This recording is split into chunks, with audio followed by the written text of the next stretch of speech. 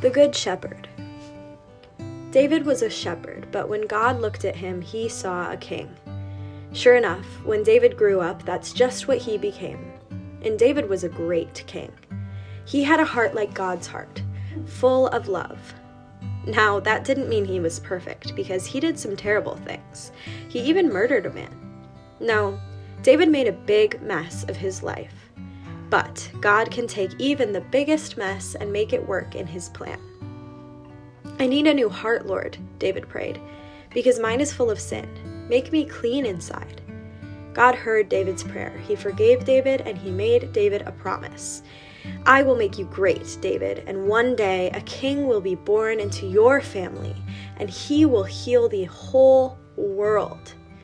Did you know that David was a songwriter too?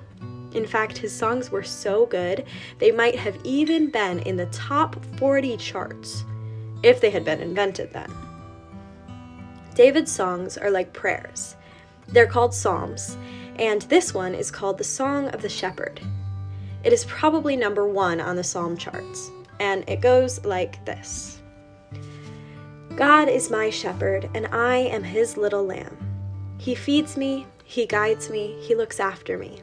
I have everything that I need. Inside, my heart is very quiet as lying still in soft green grass in a meadow by a little stream. Even when I walk through the dark, scary, lonely places, I won't be afraid because my shepherd knows where I am. He is here with me. He keeps me safe. He rescues me. He makes me strong and brave. He is getting wonderful things ready for me, especially for me. Everything I ever dreamed of. He fills my heart so full of happiness I can't hold it all inside. Wherever I go, I know God's never stopping, never giving up, unbreaking, always and forever love will go too. God gave David that song to sing to his people so they could know that he loved them and would always look after them, like a shepherd loves his sheep. And one day, God was going to do something that would inspire thousands upon thousands of new songs. God was going to show his people once and for all just how much he loved them. Another shepherd was coming, a greater shepherd. He would be called the Good Shepherd.